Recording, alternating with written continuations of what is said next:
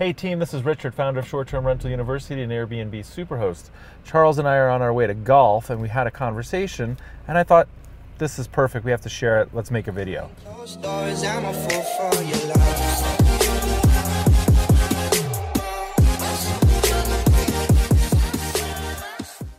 So the point of this video is that the market is the market.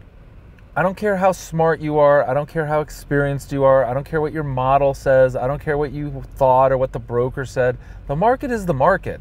The reason that Charles and I were talking about this is we were talking about a friend of ours who's listed a property for sale, and he did so back in November. It's now June, so that's 6-7 months ago, and he has had no bids.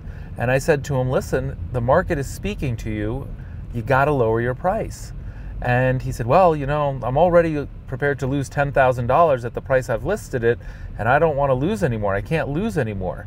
And it reminded me of a situation. I've really had one bad real estate investment, so bad that I still own it. I can't get out of it, and I've tried a variety of different things, and the biggest lesson I learned there was that I didn't lower the price fast enough. I thought that all the renovations that I had done would make the property worth more. I thought that the market would turn around. I thought that we just needed the right buyer. I had all these beliefs and concepts, and you know, at the end of the day, I was just wrong. The market is right. The market is the market. So by way of example, this property, I've already lowered the price almost by 7 figures, and it still has no bid.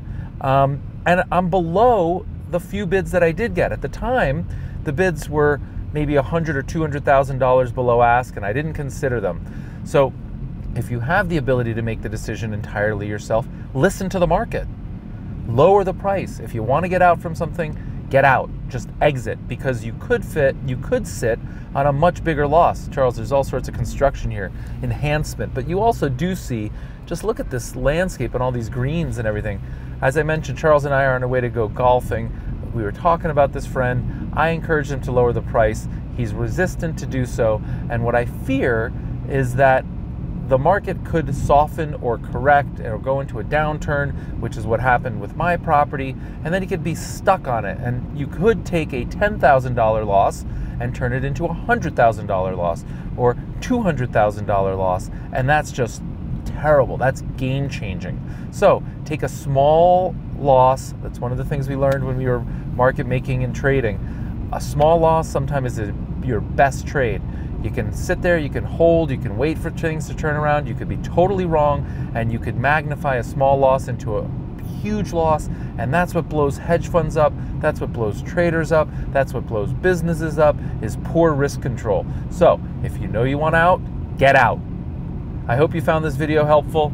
Please give me a thumbs up and subscribe to the video. Charles, we're taking a turn right here into the Snake River Sporting Club over this beautiful red bridge, and we are about to do some great things in the Wild West. I love this bridge, it's so beautiful. All right guys, have a great day.